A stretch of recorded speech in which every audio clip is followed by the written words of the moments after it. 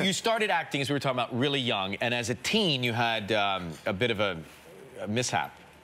Oh, yeah. What happened?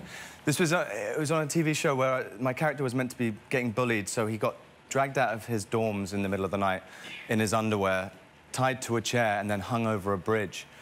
It's a comedy. Odd. Yeah, right. Kind of a bizarre comedy, I guess, but it was meant to be that this double-decker red Route Master bus was meant to come towards me and stop, but one take it didn't stop. No. No. And I looked, and I was sat there, well, I was tied there in my pants, and I was watching, and then I heard, like, the tyres starting to screech. Oh, gee. And I was looking, and I was like, he's going a lot faster than normal. And I was like, and then I stuck my foot out, and it, like, broke through the glass, and then I, like, pendulumed and swung off. You're just kidding? left hanging there, Unreal. like, hitting against this bus. Oh, my gosh. Yeah. Wait, I love you stuck your foot out to go. stop the bus. Right. Yeah.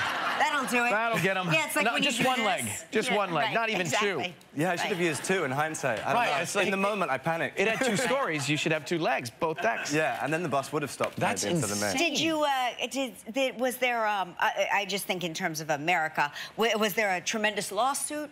Or No, did everybody lawyer up and...